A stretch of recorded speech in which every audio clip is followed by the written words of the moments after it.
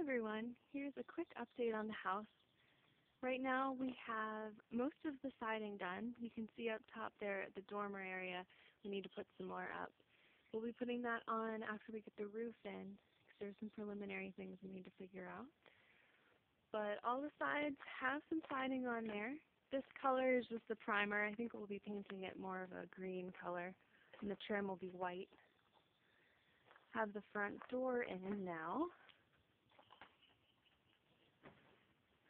We're changing the layout of the house a little bit. Originally I was going to have a wood stove, but we're going to have to go with one of the little propane stoves.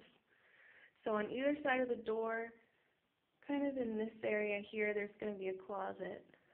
Over here below the window is going to be some stairs and storage. And then where the ladder is here, we'll actually have a wooden ladder attached to the stairs to go up to the loft. To the left of the door when you come in will be another closet, and under this window we'll still build in a couch that'll have some storage as well. And then next to that will be a smaller closet that won't go all the way up. Over here where the fan is right now is where the kitchen will go. The sink will go right under the window, and we'll have cabinets and a countertop. You can see the shower stall right now. We haven't gotten to build the bathroom wall yet, but that'll go in soon. Across from the shower will be the toilet. And then over here on this wall opposite the kitchen window will be the refrigerator and the stove and a little bit more storage as well.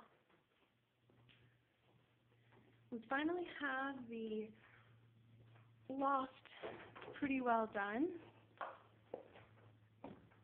Got the plywood on it. Right now we have the window open and there's a pretty good breeze coming through the space. Over here we'll probably put a water storage tank or some shelves, just depending on what we think it needs. And here's a view from up in the loft.